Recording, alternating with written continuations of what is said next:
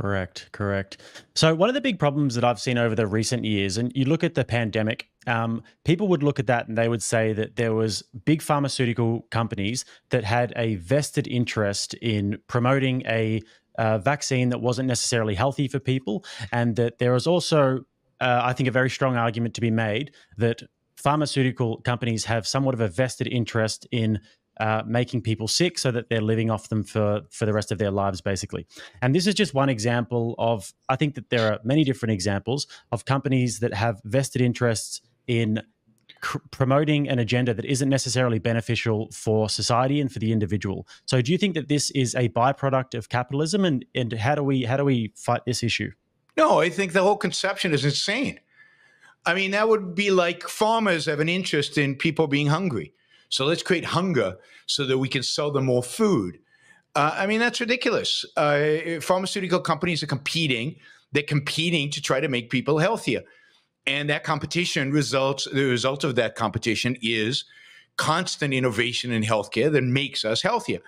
And the reality is that the vaccines were a massive boon and saved a lot of lives. It saved a huge number of lives on a global scale. Now, there was a lot of misinformation. There was a lot of incompetence, and certainly by the political class and by our governments, particularly with regard to lockdowns, mandates, all kinds of mandates, which are a clear violation of rights, and also all kind of guarantees that for against liability that wouldn't exist in a truly capitalist economy. But to blame pharmaceuticals or business for this, I mean, is ludicrous. Look at what's the drug right now that's coming out that is dealing with obesity and allowing people who are obese to lose weight dramatically, and at the same time is massively improving heart disease. I mean, you would think that drug would be suppressed by the pharmaceutical companies if they benefited from us being sick. I mean, it's just, why do we even have penicillin? We shouldn't have penicillin because we should want people to be sick so we can sell them, magical formulas to try to cure them and make a lot of money off of it.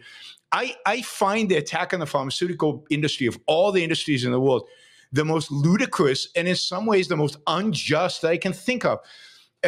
Life expectancy today is well into the 80s in most advanced countries, and in unadvanced countries, it is well into the 70s in third world countries, to a large extent because of pharmaceutical companies. They've improved the quality of life, the length of life.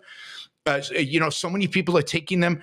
And if you take your pharmaceuticals seriously, you can pretty much eliminate heart disease. There's so many, the treatments, the new treatments that on a daily basis are being announced to deal with cancer, and the survivability from getting cancer is going way up. It's just sad that this is again kind of the misinformation, perversion, and distortion. Competitive markets lead pharmaceuticals to come up with new drugs constantly that are improving human life. And when a drug is found not to do that, it does not make it on the market. If anything, the problem that we have today is too much regulation. An FDA that's way too powerful, that it makes it way too expensive to bring drugs to market, and that actually takes drugs off the market that have enormous benefits to some people, but might have some side effects to a few. So we have too few drugs. We have too few freedoms. And I wish the pharmaceutical business was much freer, less regulated, and freer to provide even a wider variety of drugs and medicines for all of us. I think if we didn't have the amount of regulations we have today, I think it is not outrageous to think that life expectancy in the West could rise to 120 within a couple of decades if you got rid of the regulations. I mean, the scientific breakthroughs are amazing, and stunningly, I know this is shocking, the pharmaceutical industry is primarily composed of scientists who are trying to better human life. The idea that the pharmaceutical industry is filled with megalomaniac, evil doers from James Bond movie, conspiring to make people sick is bizarre at best. Okay, interesting. So do you think that there is an issue with crony capitalism in the West? And could you pinpoint any of those? Sure, there's lots of crony capitalism. There's crony capitalism all over the place. There's probably not enough competition in the pharmaceutical industry because the pharmaceutical companies probably lobby to have some regulations on themselves that keep out competitors. Because if you're big, then you can deal with the regulations, and if you're small, you can't. Our financial industry is rife with regulations. Some of them a result of cronyism, where financial institutions have lobbied in order to protect themselves. There's cronyism pretty much in every industry. I mean, look at the tariffs that Trump put in place and that Biden has kept in place. That is pure cronyism. In this case, it's cronyism by the unions. Don't forget, unions are also crony actors.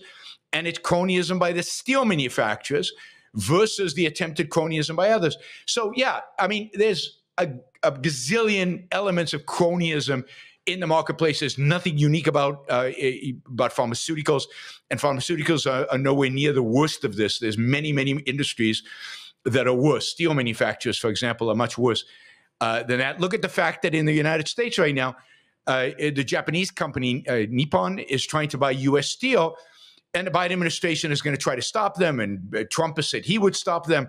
And that's pure cronyism by unions and by an American steel company that would like to get a deal in U.S. steel and doesn't want to compete with the Japanese. So it's everywhere. But cronyism is not a result of capitalism. The more capitalism you have, the less cronyism there is. Cronyism is a result of statism. When the state is allowed to regulate, you've given the state power over business. Well, of course, business is going to try to protect itself from the attack by politicians, which is constant. And then once that happens, it's going to try to manipulate the rules to get in their favor. Well, of course, that's going to happen. The only cure for cronyism is to reduce the power of government over the economy, over business, to eliminate regulations, to get them out of the way. The fewer regulations, the less power a government has over business, the less cronyism there is. The best story on this is, the story of Microsoft in the mid-1990s. Microsoft at the time was the largest corporation in the world, right? It was very successful, incredibly successful. And, it was invited to Congress in front of a committee in Congress run by a Republican, not a Democrat, a Republican. And it had to explain why it didn't do any lobbying in Washington, because at the time, Microsoft's budget for lobbying was zero. It had no offices in D.C., nothing, right? And the chairman of this committee in Congress stood up and he started yelling at the Microsoft officials. You guys better start spending money in Washington, D.C. You need to lobby here. In other words, pad my pockets, please. You need to build a building here. You need to invest in Washington. And the people at Microsoft said, you know what? We don't need you guys, right? We're the biggest company in the world. You leave us alone, we will leave you alone. And they walked out, right? 6 months later, the government comes knocking at Microsoft's door. We're here, antitrust violation. You're offering a product for free, bundling. We're going after you for offering a product for free, which consumers clearly benefit from. So what did Microsoft learn from that? They learned we better spend some money in Washington, D.C. We better lobby. So today, the lobbying budget of Microsoft is tens of millions of dollars. They have a beautiful building about equal distance from the White House and the Capitol Hill that is a Microsoft building. So, cronyism, there is no such thing as crony capitalism. Capitalism is the negation of cronyism. Cronyism is a phenomenon where government has power over business and where business fights back. And in fighting back, it protects its thing. But it's only made possible by giving power to government over business.